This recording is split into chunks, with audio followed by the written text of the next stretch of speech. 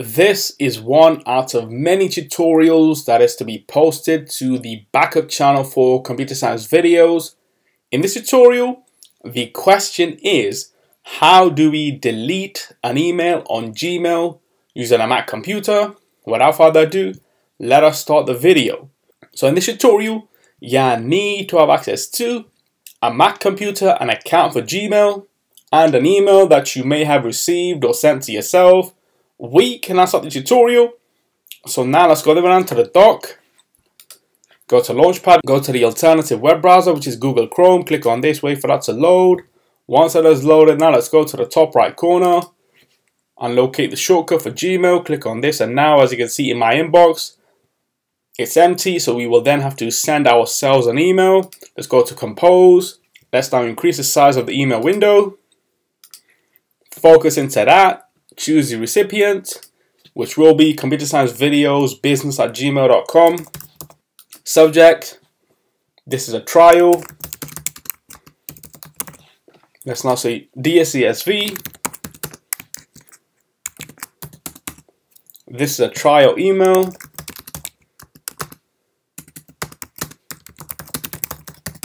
Kind regards, CSV.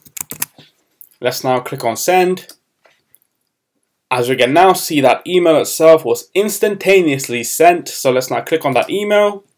And I want to, let's just say, now delete that email. There are several ways in which we can delete an email. Let's go back one. We can either click on the email itself, go to the top menu and click on delete, or we can go within this email itself, go to the top again, click on delete, or what we can do is drag and drop this email into the trash. So now that email itself has been deleted. Go to the trash, and there we have that email. This is a trial, Dear CSV. This is a trial email, kind regards, CSV, deleted. We can also empty trash now.